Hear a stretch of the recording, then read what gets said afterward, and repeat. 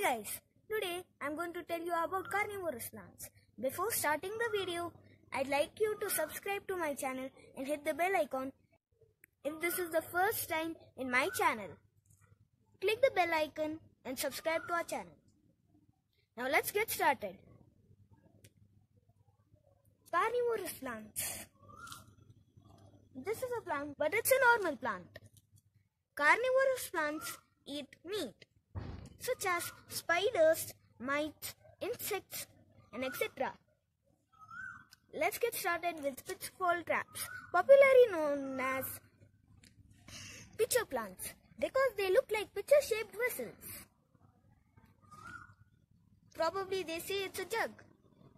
So, after this, they even produce ultraviolet light and their sweet-smelling nectar, which is there in all kind of plants. Now, after it gets drowned, it goes to the bottom and gets digested. Next, what happens in the pitcher plants is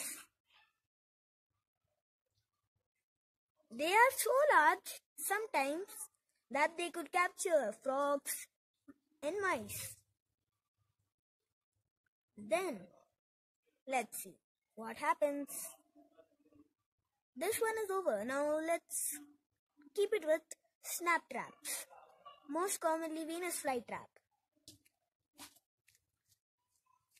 which has open mouth like leaves, and when an insect or anything lands on it, snaps shut.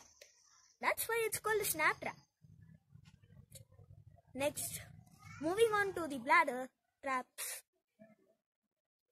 which works in the most interesting way. What does this happen? You know how a vacuum cleaner works. It creates vacuum and sucks all the dirt. Same thing. That does the same thing in the help of vacuum and sucks the insect to digest it later.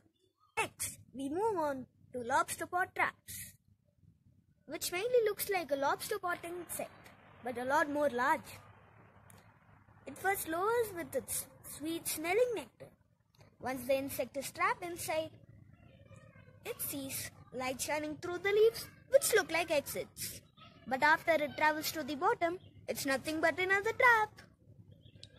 So, after the digestive soaps digest it, this is a way of misdirecting the insect, like going to the exit, but instead digesting it.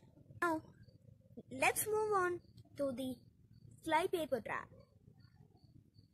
Now, let's see what this does. Some have leaves covered with the digestive soup, which is quite sticky. When the insect comes to see what's the smell, it gets trapped. Some flypaper traps have digestive soups on stalks, which is mainly when an insect comes near it, it just rolls down and traps it and digests it.